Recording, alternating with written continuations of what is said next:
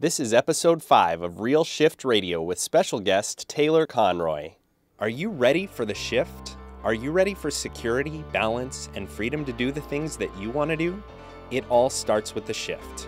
My name is Dominic Labriola. I'm a real estate broker and developer, and each week I sit down to speak with the most inspiring people in the real estate industry to bring you stories of shift, successes, challenges, aha moments, and overall best practices to help you live your best life.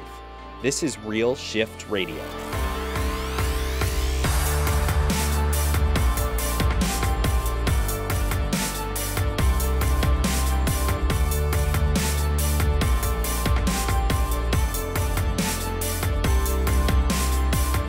Welcome back to Real Shift Radio, Shifters. Before we get into this week's episode, I just want to say that I was very honored and humbled to have been asked by my friend Alex Kuhn to be a guest on his Self-Made podcast. I've gotten some really nice phone calls this week and some wonderful posts on Facebook telling me that you enjoyed the episode. So for that, I want to say thank you, listeners, and thank you, Alex, for asking me to join you in your studio. If you haven't listened yet, check the episode out at coachalexkuhn.com. I'll also link up to the episode in this show's notes. I really opened up to Alex during our conversation and shared some of the challenges I've faced, from financial ruin to weight gain and how I've overcome that. The theme of the show is about claiming your goodness, which is something I think is key to discovering fulfillment and finding happiness in your life. We also talk about my inspiration behind starting this program. I really believe bringing you Real Shift Radio is a part of my greater purpose and service to this world, and I hope you're starting to feel that sense of purpose. So with that said, I want to jump right into episode 5. Some of you may already know Taylor Conroy from his incredibly inspiring TedX Talk, How to Build a School in 3 Hours. That's where I first learned about him, at least. Taylor is a former top-producing realtor and real estate company owner, but he's currently working on a fundraising platform he founded after a trip to Kenya. This man is truly doing good things for the world through his company Change Heroes. I think this episode is packed with amazing tips that you're going to love. Taylor's literally one of the inspirations behind Real Shift Radio, and I'm so honored to bring you his story. So let's get to it. Thank you, Taylor Conroy. Thanks for joining me for Real Shift Radio. Thank you, Dial Dominic. So Condo Conroy was your nickname back in the day, and I first learned about you after watching your TED Talk about how to build a school. And I reached out to you a few years ago. We became friends back then, and I wanted to bring you on the podcast because you are doing some really interesting things, and I'm hoping that you'll share a lot of your path from real estate and then now what you're doing in your business, Change Heroes. So tell me first, since it is a show rooted in real estate, tell me about how you got into the real estate industry. Sure. So, you know what? My entry into real estate was interesting. I was working full time as a professional firefighter. I was probably 23 at the time, and was starting to read a bunch of books like Think and Grow Rich, Rich Dad Poor Dad, Richest Man in Babylon, other things with rich in the title, because I was 23, full of piss and vinegar, wanted to make more money than I was making at the fire hall. So I was trying to research, other ways of bringing in income and learning about passive income and yada yada. All I had was a squeaked by high school education. I never went to post-secondary school or anything like that. So I was reading these books to learn how to make money without going to school, which turns out was a good idea, because I think going to school, I'm just not necessarily a big advocate for post-secondary education if you're looking to build wealth, let's say. So read all these books. I remember reading one that said 90% of the world's millionaires are millionaires through real estate, and I was like, okay, well, done. Then I'll just do real estate. And I thought to myself, who knows the most about real estate? And I thought probably realtors. So I literally just went home that day and ordered the course, and I was like, oh, I'll just become a realtor on the side from firefighting. Did my course quickly, kind of copied other people's answers to get through it, and started selling real estate on the side on my 4 days off from the fire hall, and got so obsessed with it that I ended up a year later, after doing both, for about a year, I quit firefighting and started to do real estate full time. So you built a large team, and tell me how that process kind of came to be, where you were working independently initially, I'd assume. So I started out. Actually, you know what? I brought on a partner really soon because I was firefighting. So after 6 months in the business, I was like, it's impossible to work 48 hours a week at the fire hall and do this business on the side. I brought on a partner, and I said, look, if you can just build the website, take care of our back end systems, you do the paperwork, I'll just go out and sell. If you can just let me go out and sell, if that's all I do every day, I will split all my commissions with you 50-50. And he said, sounds like a deal to me. We partnered up, and that's how it worked. I just immersed myself in sales books by Brian Tracy and Zig Ziglar and what was it, Floyd Wickman's, like, what is that? The Sweat Hogs. Like old school, right? Yep. And it's kind of a funny story. The first and only CD that I think that I listened to of Floyd Wickman's was probably the first one he did. He was talking about FSBOs. And it's like, this is how you get business. You start calling people until someone says that they're willing to buy or sell a home. And so I did. I literally just sat down at a phone. I was like, oh, that's pretty simple. I'll just keep calling people. And I knew that cold calling would probably give me a tough skin, which is kind of what I wanted. I wanted to get used to people saying no. I wanted to, build up resilience to that. And so I literally would sit down, I would print off a whole bunch of phone numbers, and I would call and I would say, hey, this is Taylor from Remax. Do you have 30 seconds? And they go, yeah, sure. I'm like, well, just wondering if you're looking to buy or sell a home. And this is old. This is like me wearing nothing but what I was wearing at the time was like some Le Chateau suit. I don't know if you guys have Le Chateau down there, but it's probably the cheapest place you could ever buy dress clothes. All the collars look like these big, like 70s collars. The shirts would probably fall apart in a strong wind, and the pants are just like John Travolta from Saturday Night Fever. And so I'm wearing this, and I only have one pair of dress pants because it's all I could afford. And so I didn't have any business, and I drove a truck that had no reverse and was like all rusted out. So I would park like 2 blocks away from all the showings or anyone that I would meet, and I'd walk there in my stupid, you can probably like me, down the street in this terrible polyester outfit. So yeah, long story short, started out independently, got a partner relatively quick, and then just started realizing that leverage was where things were at in real estate. And so we brought on an assistant, started getting obsessed about becoming really good at getting listings, and then brought on a buyer's agent, and then subsequently brought on more buyer's agents and some listing agents, and built the team up from there. And then you guys started the condo group and became were you at your own company, or did you work for another firm at that time? Yeah, so the way that happened, the condo group, the specialization happened, really was we put out this flyer one time to a building that my partner and I had sold a unit in, and my last name's Conroy, so it sounds like condo, and it was a condo building. So we started writing an ad. Oh yeah, we put out this flyer, and I just put my name as Condo Conroy, like almost as a joke. And we started running ads in the paper that said Conroy's Condos, and it would just have the condo listings that I had. And saying this all out loud makes it sound a lot cheesier than I thought it was. And so we started running these ads, and then I walking through this building one day, and this woman goes, "Hey, are you Condo Conroy?" And I was like, yeah, I am." And she's like, "Well, can you come and look at my condo? I'm thinking about selling it." And then I get in, and she's like, "Yeah, because you just specialize in condos, right?" I'm like, "Yeah." And that's where it started. So I started calling myself Condo Conroy, and I realized that there was about 20,000 condos in the city that I lived in. No one was really specializing just in condos, and so I thought, 20,000 condos, that's like a small town, all within this one city. And I wanted to specialize. The market that I was in, we're talking 2006. So the market was still really, really good. I knew that it was going to turn at some point, or I'd been told it was going to turn at some point. So I wanted to build a brand so that if it did turn, that I would be okay. And so really focused on branding, condo with my face as much as possible. My license plate said condo. Our mail outs, if you were to actually count, our mail outs are like these little cards that are about, how big were they? Maybe 3.5 inches high by 7 inches wide. So kind of like a big kind of flyer type mail out on cardstock.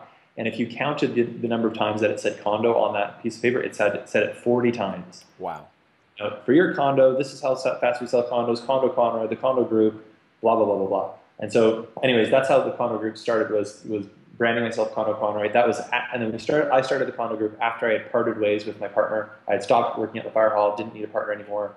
Felt it was best to kind of go out on my own, and started, quote unquote, the condo group under, I think at the time it was under Remax. It was like in Remax, because, you've talked to broker owners and they're like, you never want to do this. It's tons of paperwork. You got to get courses, you got to get trust accounts. And I just wanted to focus on selling. Yeah. So we just did it under Remax. We found that we could still create a really good brand with it while fitting with the Remax guidelines. And then subsequently after that, we still wanted to be able to brand a little bit heavier without having the Remax sign, the red, white, and blue on it. So we moved to a small boutique brokerage that said, you do whatever you want with your signs, just make sure that they're legal. Sure. And in reality, I was talking to a friend of mine reminiscing about real estate the other day, and saying that I think that you should always be at the point where you're like pushing the boundaries of what is, what is actually what you're legally able to do. Your signs should be bigger than they should be. Your mail is, you know what I mean? Like everything should be as much as humanly possible. But that's, I don't know, maybe that's just me. So how did you start kind of realizing that real estate wasn't your end all?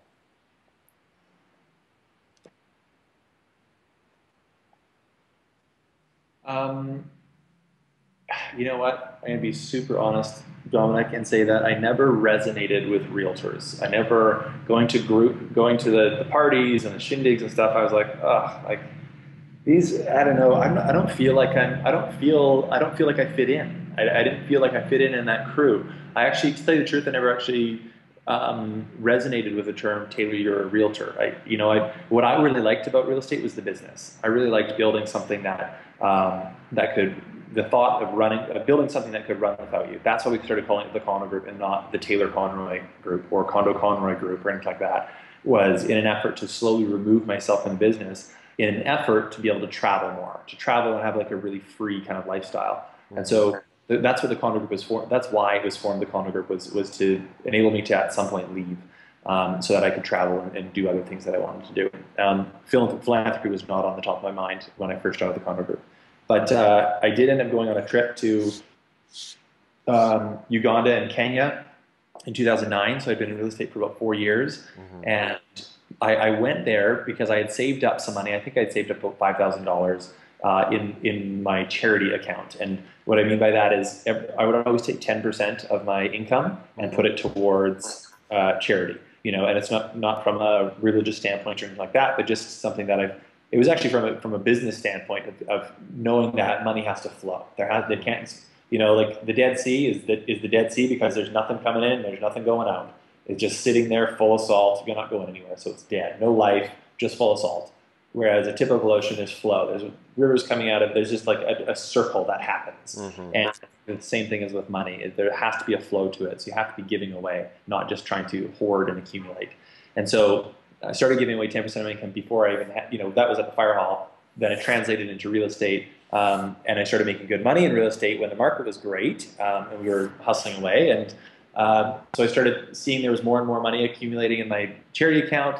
Ended up wanting to see where that money would go. Went to Africa, to Kenya and Uganda and Egypt. Actually checked out a bunch of different programs that were happening there. Found one that I was really, really resonated with. And then when I got back, to tell you the truth, I was just like, I was changed. I started looking at trying to sell a whole bunch more condos and buy a nicer truck or buy a nicer vehicle as completely empty. And I started even resonating even less with the people that I was doing business with, thinking, that the stuff that we stress out about as realtors is fucking nothing compared to, obviously what's happening in the world in the world today, for example, what's happening in West Africa with the Ebola outbreak. Whereas I was stressing out about selling 10 condos a month and making, trying to make $1 million a year or whatever it was, and giving away 10% of that. That's nice. That's a nice start, I think. To give away 10% of your money, I think it's great. But at the end of the day, Dominic, you're a super, passionate, high energy, entrepreneurial guy. Your money is great to go towards good causes, but imagine your entrepreneurial spirit, your creativity, your energy channeled towards something that's going to benefit the world in a really, really big way. Yeah. And I don't mean for a second that you drop everything and go work for a nonprofit and make $30,000 a year. What I mean is, what I started getting passionate about is making money while doing good, because you need to make money. Money has to be flowing to these nonprofits, and you need to make money to be able to build an organization big enough so that you can actually tackle the really big problems of the world. So I wasn't interested, I know I'm rambling your ear off now, but I wasn't interested in starting a nonprofit where I was going to be begging people for money. I wanted to do something that would do massive good, where my business was doing good, and I wanted to make a significant amount of money doing it, because I knew that all the money that I made doing it would get reinvested into doing more social good initiatives. Mm-hmm. So probably like maybe dovetail into what you were going to ask next, which is about Change Heroes. So, Change Heroes, we are a fundraising platform. We're not a nonprofit. We're a for-profit social enterprise. And in that, we raise money, we give it to nonprofits, whether we're building schools, water projects, community centers, volunteer travel, anti-sex trafficking work in Cambodia, for example, or funding the efforts on the ground fighting the Ebola epidemic in West Africa. We raise money for nonprofits. And because we do, we've innovated this platform that enables anyone to raise $10,000 in as little as a day. And I always thought, if I can build something that is so high value that just doesn't exist in the world today, mm-hmm. then I can charge a significant amount of money to do it, or more than the industry average to do it, and therefore I'll make more money that I can pour back into the platform, raise more money for nonprofits, make more money, pour it back into the platform, and that is my my go-to. And so to look at the contrast between when I was in real estate, I had this beautiful house by the ocean, 100-year-old house, all been renovated. It was gorgeous. It was amazing. Had a new truck, like fast R6 Yamaha crotch rocket, which was ridiculous, which I crashed like 3 times, and I'm not dead. And I could barely drive a dirt bike. Yeah, I'll take the fastest bike you have, please. And fully furnished. All my furniture was beautiful. Everything was wonderful. And I know how I felt at that point in my life. And now I'm sitting in my office, and it's really funny because I'm in my office, yet 20 feet away is where I sleep. I've got a foamy on the floor in one of our open rooms, the comforter that's kind of half-assed, and which is all borrowed. And all the stuff, everything I own could fit into 2 suitcases, but I can't put into words how exponentially more fulfilled, let's say, that I am now compared to then. I can pick up, I can go and do what I want to do, and I'm here where every single day, like right from here, I'm looking at a wall that's the entryway of our office space, and it's got all these pictures of people that have used our platform to raise $10,000. They raised a grant for schools, and like I said, libraries or girls scholarships, a ton of different things.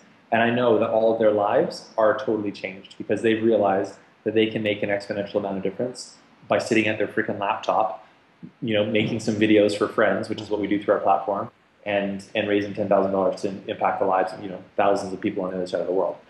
And I will stop rambling now. So it takes a lot of people to achieve something like this. What kind of people are you bringing into your life who can help you to build something big like this?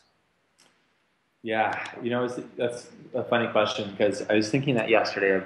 I was on back-to-back calls all day and meetings, and same as today, and thinking, man, the amount of people that you have to correspond with, to get anything done is absolutely exponential. It's absolutely incredible. So, for example, if I was to say like the different chunks of people, I really like the number 3. So there probably be 3 chunks of people. One, the fuel, behind Change Heroes. At the moment, we're a tech startup, right? We've got 10 staff, and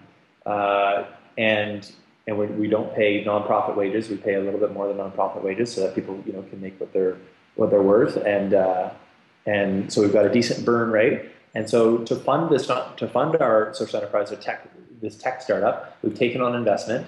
So we've got 16 investors that range from a 30-year venture capitalist to a guy in private equity to a founder of a really cool beverage company that you would see if you went into all the Whole Foods to a really good friend of mine who just believes in me.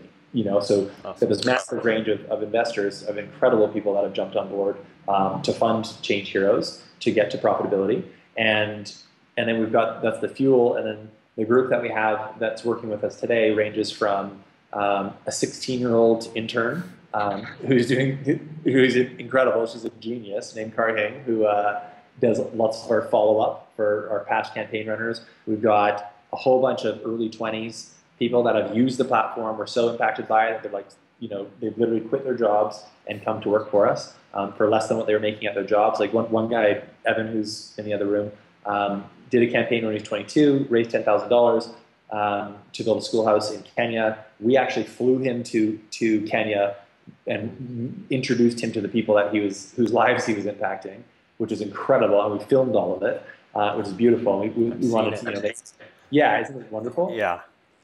Yeah, so Evan's in the other room, and he basically is living here. He's from Boston. He left his job at, I think it was JP Morgan. Wow. I think it was JP Morgan to come and work here.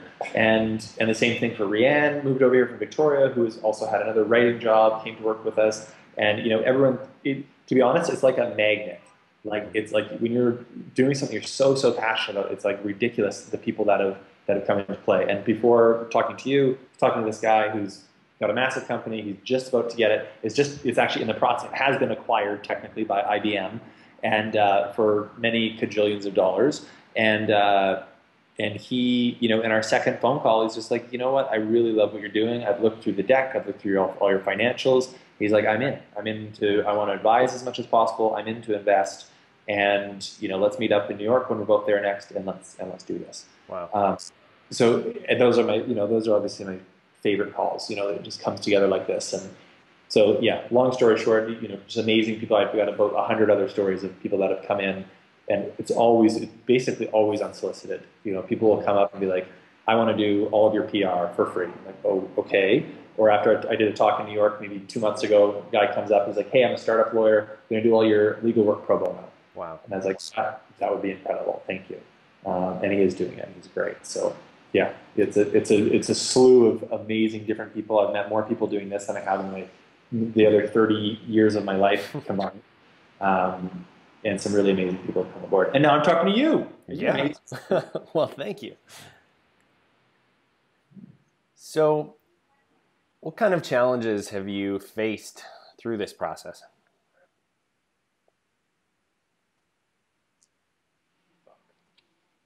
Dude, I don't even know where to start. Like you have the challenge. The thing is, running a social enterprise, you have the challenges of a for-profit company that you would have, in that you got to get to profitability. You need to go out and raise capital to support your team. You need to make partnerships. You need to sign paperwork. Not everything's like a dream. Like sometimes it looks like on social media. I have people saying all the time, they're like, wow, it looks like Change Heroes is just magical. And I'm like, yeah, I guess so. It's probably because I'm not posting saying, stayed up today and worked 24 hours straight and don't have time for sleep, and this partnership just fell apart, and blah, blah, blah, blah. Like, you have all the challenges that you would have in a for-profit company. I should preface that and say it is a lot more flow than a typical for-profit company in my experience. The amount of things kind of just magically coming together are quite incredible. Yet there still are challenges.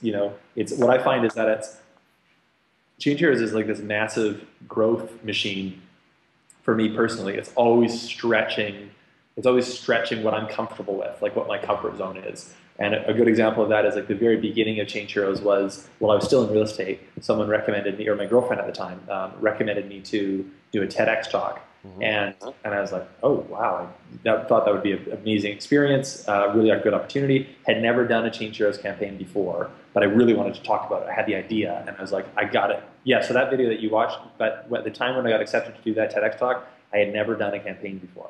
Oh, wow. But I wrote the speech like I had already done a campaign, and just vowed to do them before the speech. And so did a campaign. It worked, raised $10,000 with my friends, did the talk on it. That was my first ever speaking experience. Yeah. and I practiced, man, I was like, I would wake up almost on the verge of throwing up every day because I was so nervous for that talk. And did the talk, it went amazingly well. I was so happy with it that I didn't screw up. And, you know, if I would have gotten, if one person in the audience would have waved at me, I would have totally got flustered and gotten red and sweated and been sweating and probably, you know, run off the stage crying. But luckily no one did. So that talk went well. And right after that, I spread that talk to some people. I got an email from a woman and said, "Hey, I'm from Harvard, and I saw your TEDx talk, and we would like you to come and be the keynote speaker at the biggest conference that we put on all year." And I'm like, oh boy, you know, like I just gotten over feeling nervous about the TEDx talk. Now they want me to come and speak at Harvard. I've got like I said, barely squeaked through high school.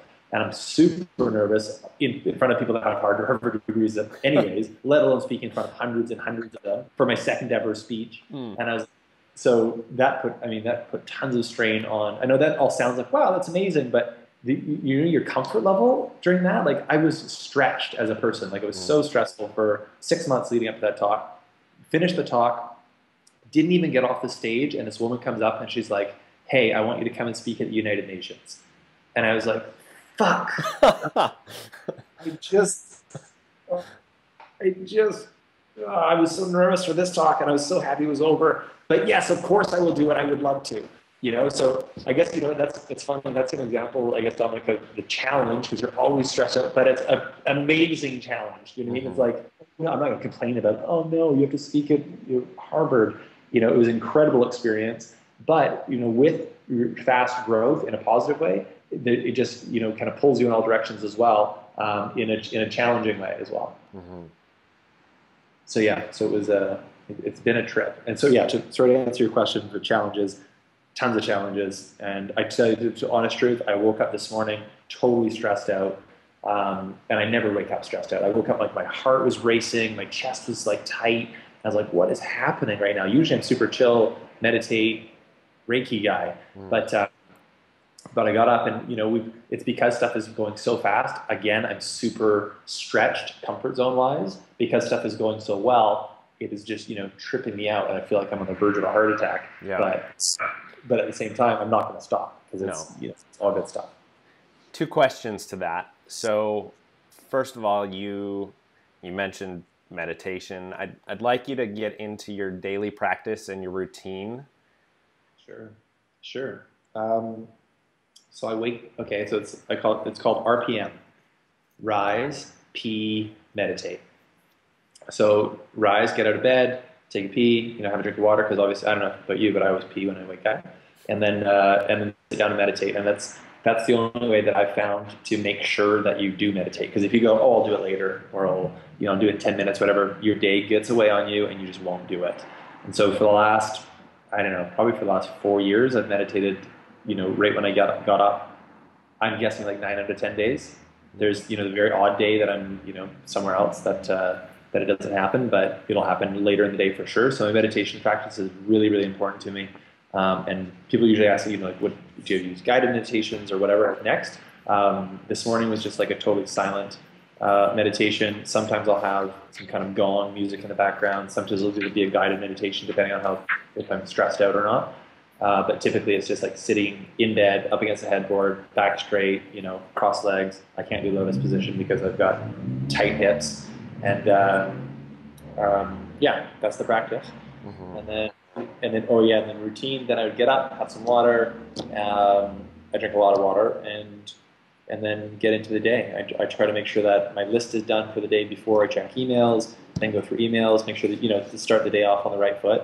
I like to have zero inbox. It's a bit of an obsession of mine, and I get stressed out if I don't.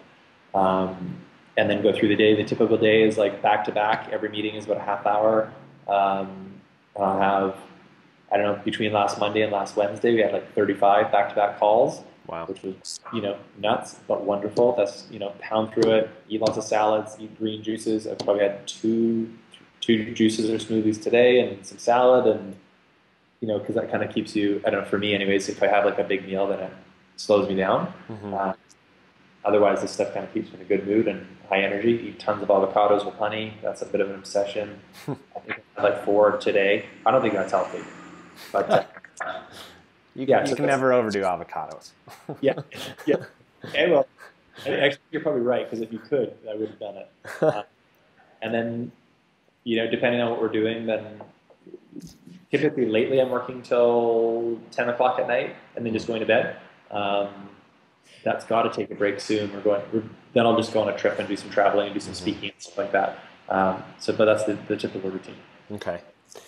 Second part to that question, when you wake up on a day like today where your heart's beating and you're stressed, how do you shift out of that?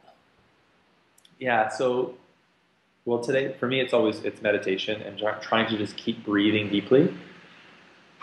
And that accompanied with being very clear on what I want and where I want to go, because this is actually, that's just kind of a good what do you call it?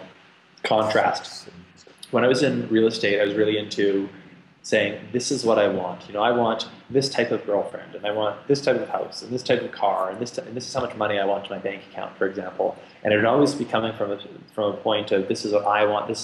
And in reality, if you look deeper, what I'm really saying is, this is what I think will make me happy. Is these things. And in real estate, I was really good at getting what I wanted in a way of, like, how we want to say it, vibrationally, law of attraction, whatever. Of having a vision board and saying, this is what I want. I want this office with this view and this ocean side house or whatever it is. And you get all these things. And then the next step is, you got to want something else. It's a pattern to want something else. And so the difference between that and now is in, however fluffy or spiritual it sounds, is in my meditation practice is continually asking, what does the universe want me to do? To tell me what you want me to do. What is my highest and best use? What is my most service to the world? And I started asking that question at the very end of 2011. I started asking that question, like, what does the world want from me? Not what do I want from the world? And the answers started coming in, like, build this platform. Not saying like it came in English kind of thing, saying build this platform. Like that. The voice of God. Yeah.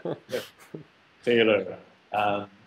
And we're going to call it Change Heroes. That did not happen, but the feeling, what resonated with me most, I would think about, okay, well, what if I build this platform that can enable charities to raise exorbitant amounts of money in a really small amount of time? Is that my highest and best use to the world? And I decided that 3 years ago that it was. And I touch in all the time with, like, what is my highest and best use? And if that changes, I will change what I'm doing, but it hasn't changed for the last 3 years. And I don't foresee it changing anytime soon, because what we're doing, I truly believe, is changing the face of fundraising. It's getting more people involved in philanthropic initiatives, 20, 30 years ahead of when they usually would. Dominic, typically a guy like yourself, if we're looking at statistics, won't really get involved in philanthropic stuff heavily until you're 55. That's what the stats say, because that's when you start getting time. Because you're busy, right? You got stuff on the go. I don't know if you've got a pug yet or a French bulldog, but lots of people chocolate Labrador. There we go. And you got a girlfriend and blah, blah, blah, blah. And we make excuses of why we're so busy. Yet it's the prime of our freaking life. It's the prime of when we're the smartest, we're the sharpest. We've got, like, the resources. This is the time that I think people should be getting involved in giving. And so that's all stemmed from your question of practice and meditation practice. So the contrast is back then looking at, what do I want? What do I think is going to make me happy? And the next one being like, take me out of it. What does the world want? And it's ridiculous. The byproduct of that is just pure happiness. You know what I mean? Like, if you're doing everything that you think the universe wants you to do, it's pretty impossible to not be, pretty ecstatic with your life. Though stressful at times, obviously, as well. Do you have any mantras that you repeat that you could share?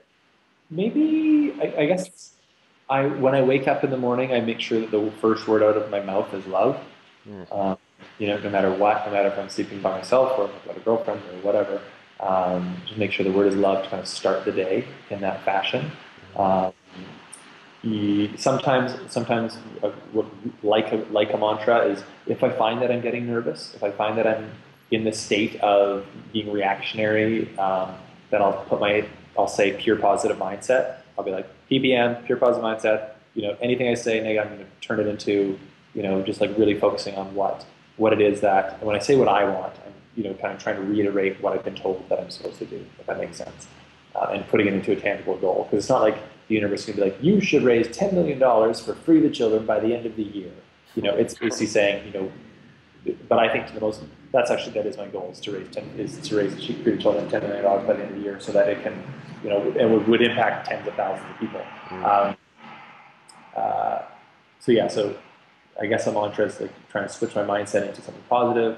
And I guess technically I have a primordial sound meditation mantra that I will sometimes use in meditation, where you kind of like, it's a word in Sanskrit that I repeat over and over again in my head if I'm meditating on a mantra.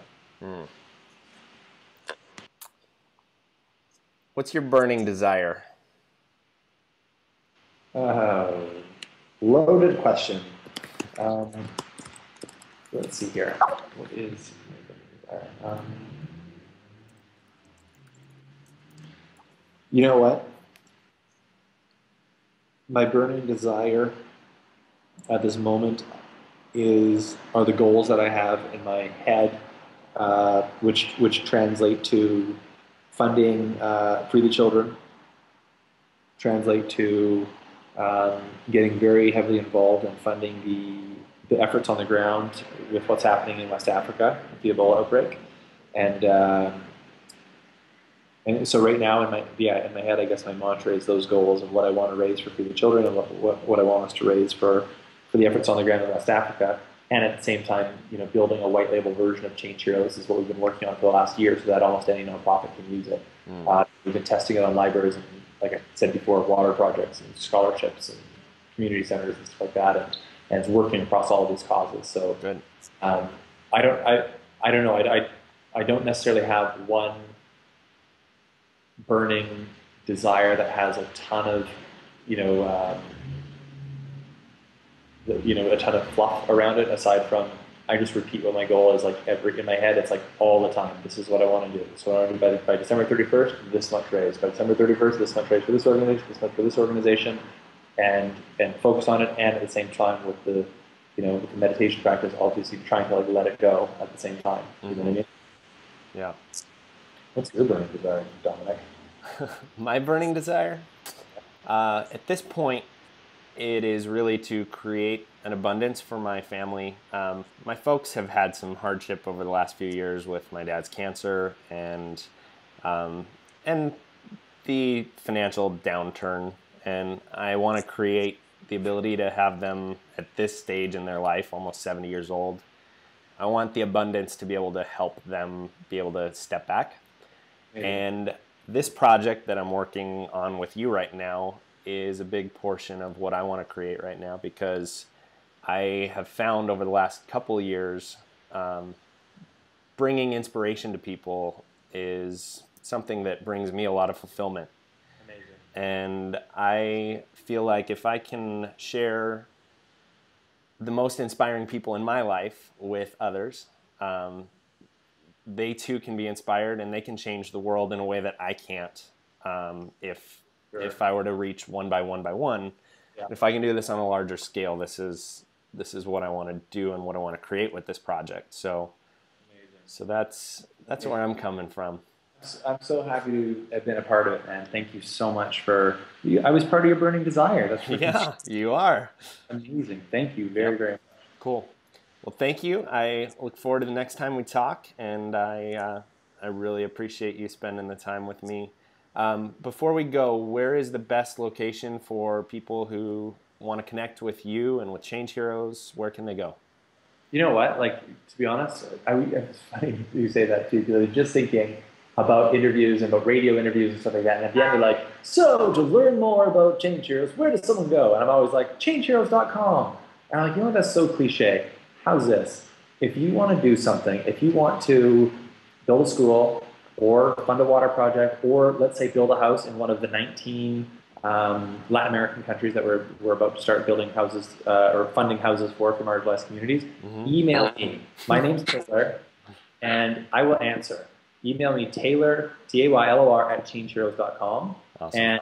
And the reason I say that is because yesterday I made this social media post yesterday about this guy. His name's Eduardo, and Eduardo emailed me probably it's got to be a year and a half ago and said, hey, I'd like to go to school. I work at JP Morgan or Morgan Stanley, JP Morgan, I think, and I think I want to leave my job and build a school and then go to Africa. And I was like, that sounds amazing. Do it. And so I said, hell yeah, leave your job. That place sucks. And he's like, okay. So he funded a school. He raised $10,000 in a friggin' day. It's a lot like you actually done it. You would do it in a day too, by the way. Challenge. So he raised $10,000 in a day. He ended up raising $25,000 in a week. He then went to Africa, volunteered at a couple of schools, then moved back to his home country of Chile. He was from New York. Moved back to his home country of Chile. Said Taylor, and he, by the way, he translated all of our pages into Spanish for his Spanish. He translated our video into Spanish. Then he's now pioneered a partnership between us and a Latin American nonprofit that will give us access to 19 different Central and South American countries. Wow. And so I said to him, I said, dude, you're so involved. Why don't you come on as like an official advisor and investor in Change Heroes? You know, and he's like, absolutely, I'm in. He just deposited his money maybe Friday, so 4 days ago. And so now from an email, this guy has raised enough money to build a school, or sorry, 2.5 schools technically. He's pioneered a partnership in Latin America that will give us access to, you know, hundreds and hundreds of more thousands of people. And now he's working with me kind of hand in hand. So like the power of a personal email to me is exponential. And I'm guessing that the people that, you know, that listen to your podcast are relatively smart people. And so I've never ever said that in an interview before, but I mean it. Email me, let's talk, let's do some ridiculous things. But be warned, if you email me, I will hold you to what you say. Awesome. Well, thank you again. I want to tell you how much I appreciate your time and appreciate what you're doing and acknowledge you for all the awesome change that you are bringing to this world. And thank you. Thanks, Dominic. Thanks, brother.